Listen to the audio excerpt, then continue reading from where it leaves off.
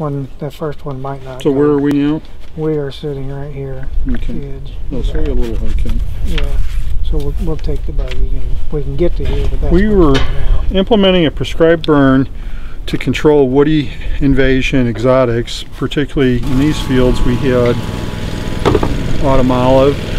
It's an aggressive woody bush, and had we not done anything over the next 5 to 10 years, it would have been a solid stand of autumn olive. So by hitting the fire with it, we knock it back. We can set it back to a grassy stage.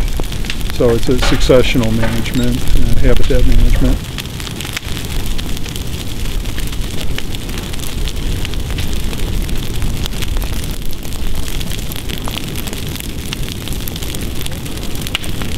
Ready? Firing!